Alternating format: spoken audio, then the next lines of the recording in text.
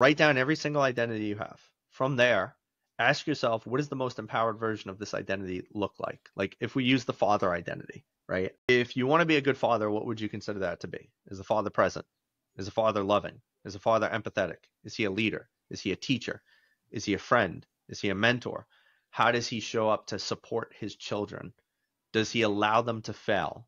Does he allow them to learn? When you finish this exercise, your paper is going to be filled. Like you're going to have just freaking branches of branches of branches of how do you show up powerfully in one identity, and then do that for every identity. Your paper is full.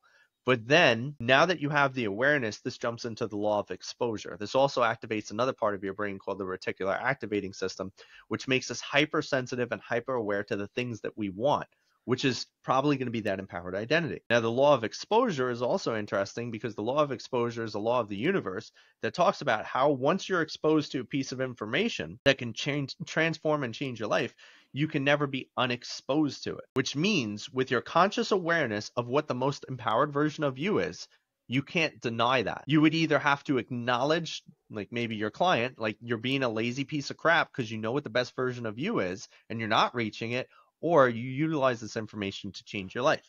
But now you might be like, Vin, how can I really utilize this information to change my life? I have the identity, but I don't know how to step into it. Well, I got you, friend.